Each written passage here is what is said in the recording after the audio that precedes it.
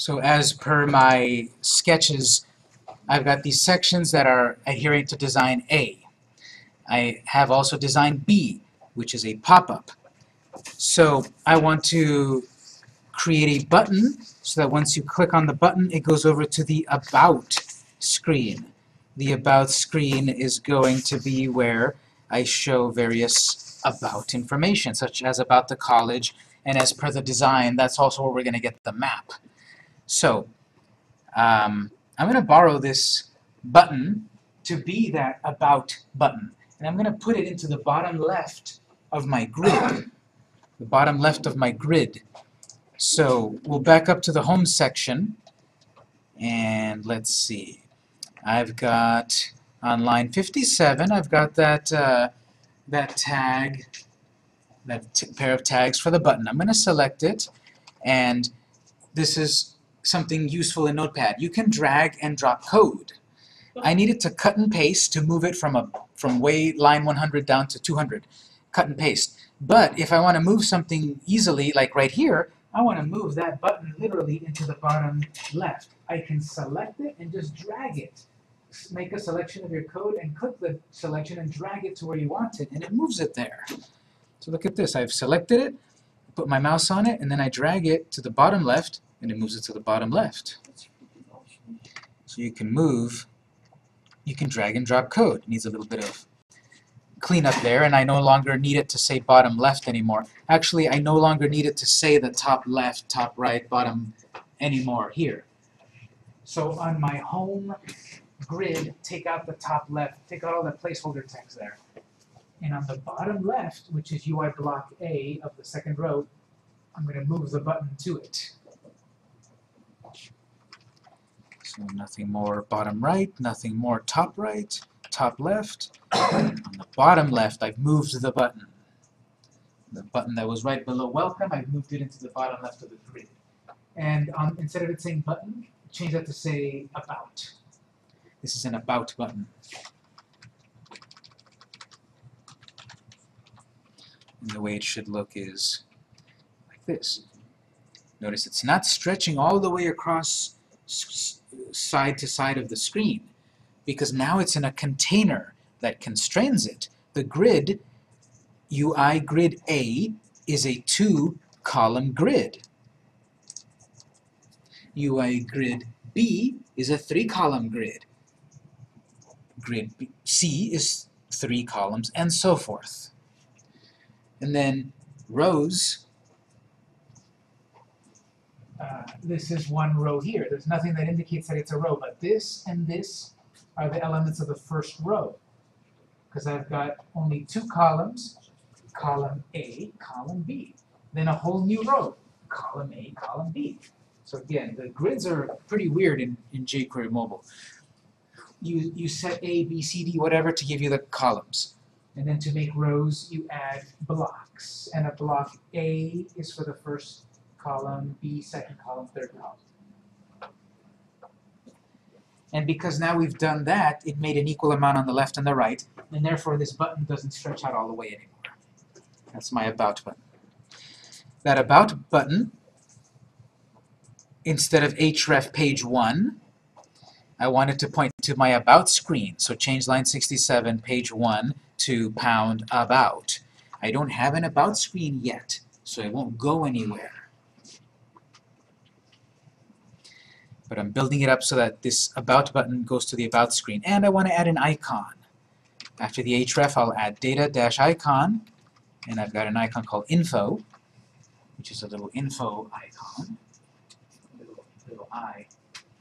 And so now it's a button, it points to that page that we will create in a moment, that section, and then icon, and it's About.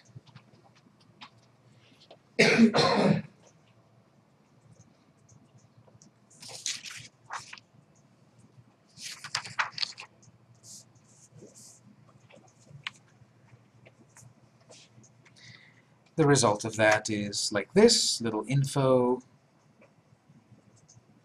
It says the word About. I can do one more thing actually. I don't really need the word About. I just want the icon. So I can add another attribute here, another jQuery mobile attribute. We've already got data role and data icon. We can do one more thing. After data icon, we will add data-icon POS, that's position. We can position the icon equals. We can put the icon on the left, which is the default. We can put it on the right. We can put it on the top. We can put it at the bottom. So if you change this data icon pos, it moves the icon to the position of the right. Without me saying anything, it's to the left. If I say something, I can put it to the top, to the right, wherever. And I also have another attribute. I can say, instead of right, left, whatever, I can say no text. And what that does is it only keeps the icon and shows no text. The result is an icon that is only a button that is only an icon. So icon position, the position of the icon, no text. And therefore, it just keeps the icon, not the text. Looks like that. Without that attribute, it's got text. With icon pos, no text, there's no text.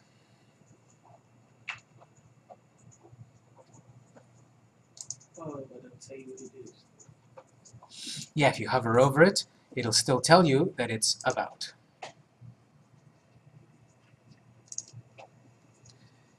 So this button, when I click it, I want a pop-up to appear. A pop-up can be done in a couple different ways, and we will do it the way we know so far, which is to use a section. But then we add an extra attribute that makes it behave like a pop-up. So let's go to the very end of the document. We've got section, and that's the end of our computer screen. And we have a comment where our computer section starts, but as you scroll and scroll and scroll and you see end of section, what's the end of that section? A good idea is to also comment what has ended there. So on my line 238, that's the end of my computer section. I'm going to add a comment there. End computer section. Because I can see where it starts. I've marked it. Unless I follow the little red line, I won't know where it ends. And if I'm already at the end of a section, I'm not going to backtrack to follow that line to find out where it starts. I'll just add a comment that tells me this is the end of my computer section, the end of my art section, home section, whatever.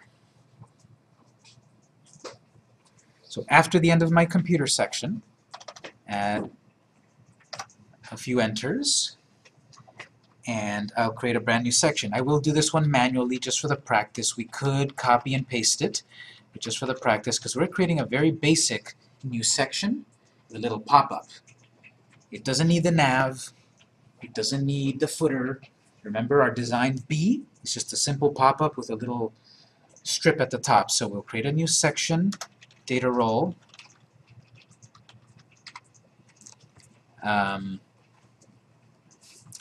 Data role is a page again, and it also needs a unique ID, which is about. That little icon is trying to find a section called about. There's the section. And in the section, we're going to need a header, data role header.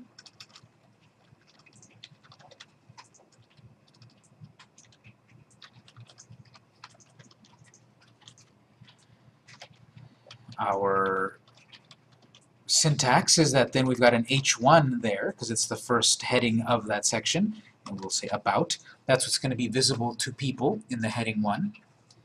And so we've got a header, we've got a footer, but sandwiched in between we've got what? Article. With a data role of content.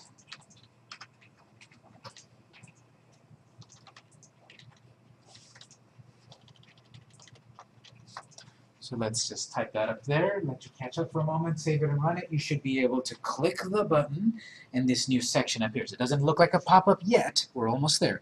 But we've made a new section that is our About screen. We'll make it behave like a pop-up in a moment, because that's nothing new. We've already done that a few times. The new part I'll show you just a moment to make sure this is all typed in and that it works. And then we'll dialog. We'll upgrade it to a dialog pop-up box.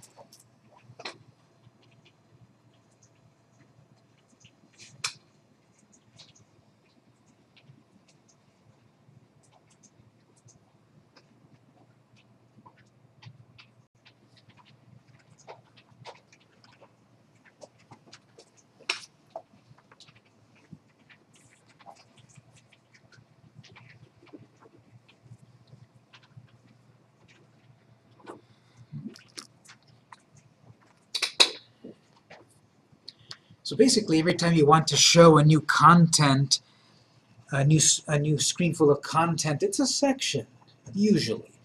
There's at least one that isn't going to be a section. When we get to the panel, it's not really a whole section of content. It's like a side section. That has its own HTML tag that we haven't gotten to yet. But this is another section of content, the About screen. If I save it and run it, my Info button, my About button, if I click it, I get an About screen. Great. No Back button. But we're going to turn this into a pop-up screen, and all it needs is this section has a data role of page, and after the data role of page, because remember I said I always want the ID or the class to be the last attribute, simply so that I can find it quickly. So I've got a data role, and I'm also going to add a data-dialog equals true. Make it behave like a dialog box. And notice that's the spelling of dialog, not the other spelling of dialog. Dialog. So now, add that, and suddenly you've got a cool pop-up with a built-in close button.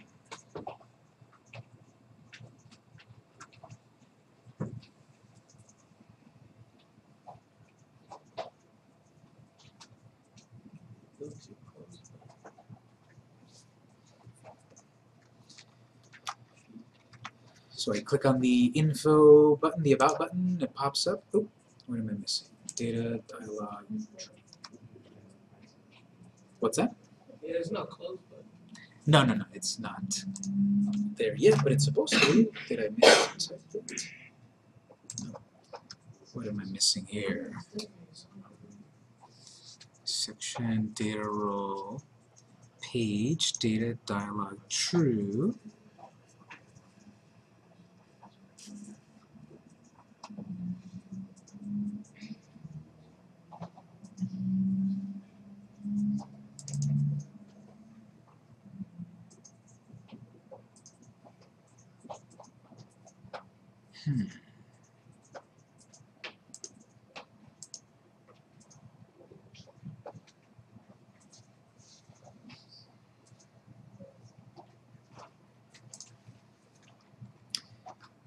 Did it work for anyone? It's supposed to look like a pop-up box.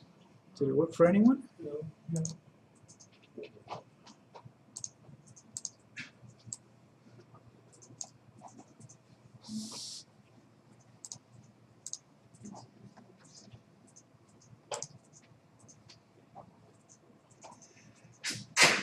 That's your missing.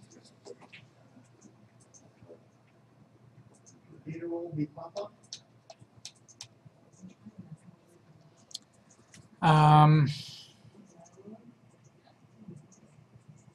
No, according to my notes, that's correct. Data role page and data dialog true. There's a couple of ways to do it, but this is the way that works, to my knowledge. When you hover the mouse over the information icon, you see pop-ups. Yeah, but that's only, you're talking about this, right? That's only about. What we mean is that when we click on it, it's actually going to show us a screen here of stuff, because that's what I've got. Because what I've got in the example up here, if you click on that, it's supposed to pop open like this. So something is not quite. Well, the data roll shouldn't be page, it should be pop-up. What's that? I think the data roll should not be page, but pop-up. That's what the website says.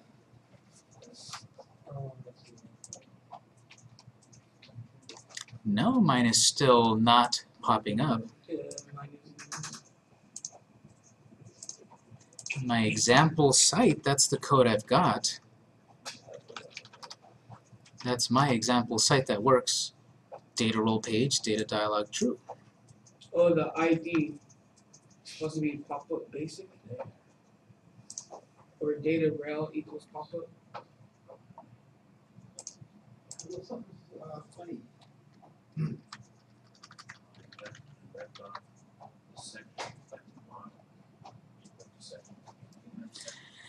Well, whenever anything goes wrong, you know the old saying, RTFM? Read the funky manual? jQuerymobile.com. Let me take a quick little detour. Yeah, Demos. Oh, yeah, maybe it's the old version of jQuery. That's true. That's exactly true. Oh, yeah. We're using right. jQuery 135, and I'm trying to do it 145. Yeah. We should probably change that. We should. Very good. So good point. I'm teaching the modern way, but we've got the old code. So what we've got here is correct, and it doesn't quite behave how I want yet, but once we upgrade our code to jQuery 145, it'll work. So we're going to leave it how I've got it here. Data role page, data dialog true. That's going to make a pop-up once we upgrade our jQuery mobile version in a little while. So we've got a brand new screen for about content. In the about is where I want to show the map. So I'm going to move the map over to the about screen. The drag and drop won't quite work there because you're going to drag from very high up to very down below. So I'm going to back up to my home screen where I've got my link to my map, which is line 75. It's just a simple image that is dynamically pulling a picture when needed. So I'm going to copy that. Make sure you copy both lines. Image starts there, and then it closes here with its width and its height. Make sure you get that too. Cutting it, exactly. We're going to cut it, and we're going to move it down. We're going to paste it down inside of the About screen. So I've just put some placeholder text there, but I will actually put my image.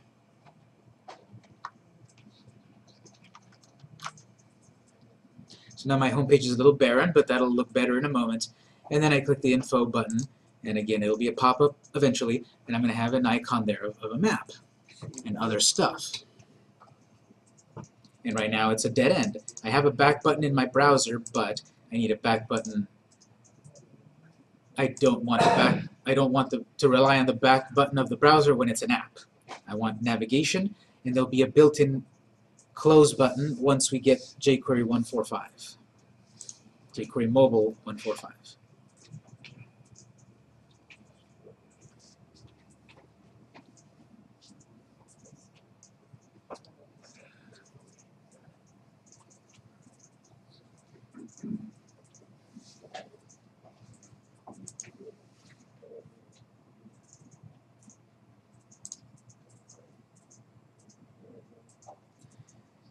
So I'm going to give you a little in-class task. Based on everything we've done so far, this should make sense. We've created all of these sections, this pop-up that will be eventually a pop-up, and on computer, we've got 1, 2, 3, 4 links that don't go anywhere. Those are going to need to be screens of content as well. Based on the example project, the idea is now you need to create a screen for Windows, for Mac, for Linux 101 and 102. perhaps based on what we've already written and massaged a little bit. I'm going to give you maybe 5 minutes on your own, create these pages, and then in 5 minutes I'll go on if you don't get it. But you try, save your work at this point, and you try to create brand new sections for each of these. Remember, they're going to need a section based on my drawing. This is design C. This is only going to need, design C basically looks like this, like that. A full screen with a header and no footer. And you're going to need to be mindful that once you click on the Windows 101, it goes to something that's called, I don't know, Windows or something? Hashtag Windows or something. So you figure that out for a moment at about 9:01. I'll do it. You try based on what we've done, and you should be able to with everything we've learned so far. And the big secret is copy and paste your about screen. And then you might get it. Try it for a moment. The nuances are going to be your IDs and your hrefs. Try to figure that out for a moment.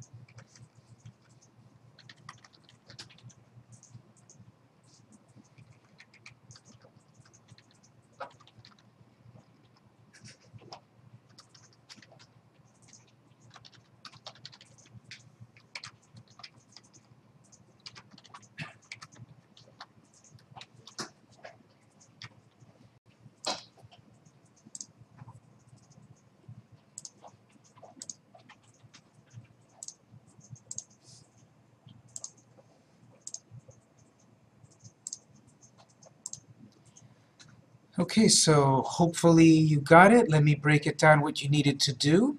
Again, I'll make my code available at the end of the day, but here's what I did. I took the About section, which is a pretty minimal section, the About section that we did together right now, because it's got section, header, and article. I copied all of that. I also added comments here to remind me that's the About start, end of About. I copied all that section. I pasted it.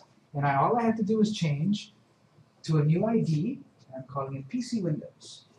And then I wrote Windows up on the heading 1. Some dummy content. That same basic About screen, I pasted it again. And that's my new PC Mac screen. And I wrote Mac 101. Same little skeleton. Then I pasted it again. And I changed that section to ID PC Lin 1. Whatever you want. Linux 101. Whatever you want. PC Lin 1. I took that little skeleton of a section and I pasted it to the 4th one with a brand new ID. That's the big secret, the IDs. PC Lin 2. And then I wrote some content there. That was step 1. I created the 4 sections by copying and pasting a basic skeleton. Then, part 2 is I backed up to my computer screen where I've got my list view, and I then had to make those buttons work. There was a button for Windows 101, a button for Windows 102, because they've got an href, and they were pointing to page 1, page 1, page 1, page 1. So I made a brand new section with a brand new ID of pound PC Windows, pound PC Mac, pound PC Lin 1, and PC Lin 2. Now I've got the destination, and I've got the button to the destination, and when I run it, go to computer screen, click on Windows 101, I'm in Windows. Linux 101, I'm in Linux 101.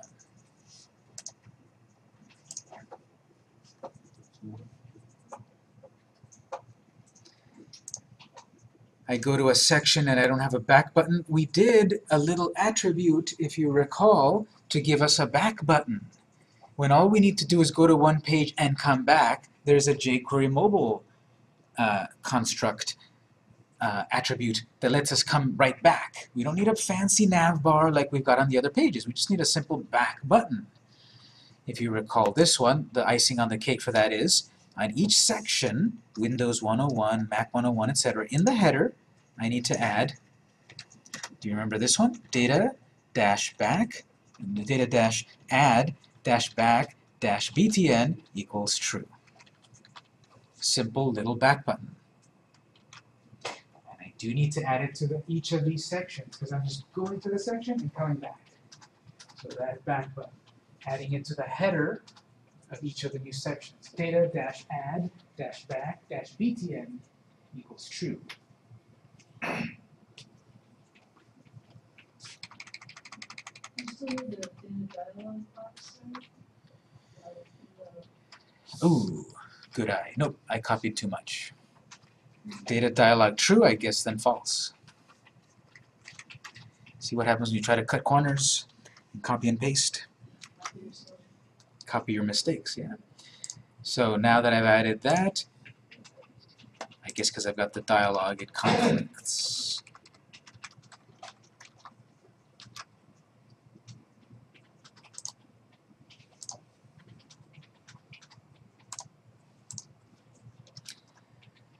It might. So that's why mine is the data dialog.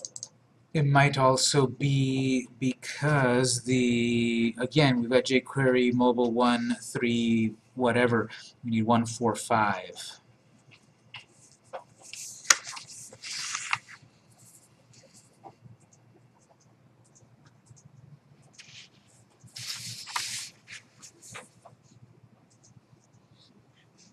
Data add back btn. But I think because we've got jQuery Mobile 145, it doesn't do it. So yes, I don't need the data dialog. Copied a little too much. I don't need the data. These are not going to be dialog boxes anymore. These are going to be regular screens. And actually not to the section, to the header.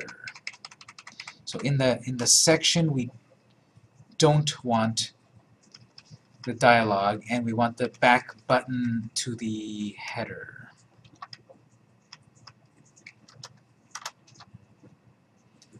And the header data add back btn, true.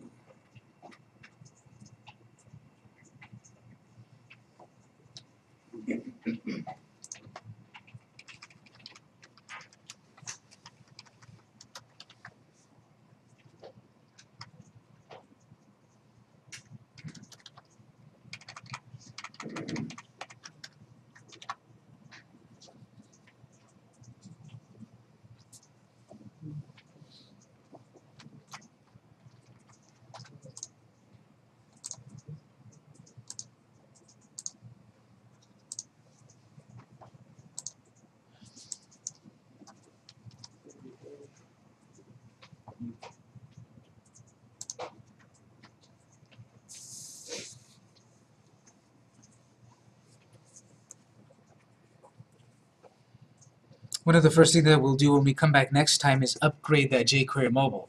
We're going to download the resource files and connect them to our project because 131 has some deficiencies compared to 145. Missing a bunch of icons, the dialog box doesn't quite work, and this back button might not be behaving as advertised. So that's one of the first things we'll do next time. But for the moment, what's that? No, we can connect to it up in the cloud as well, but we're going to have a local version in case there's no internet access. Oh, okay. Well, I'm just curious, how do you find the cloud version? Like, We would go back to jQueryMobile.com and they would give us either a download or they would give us the CDN link. We'll do that next time.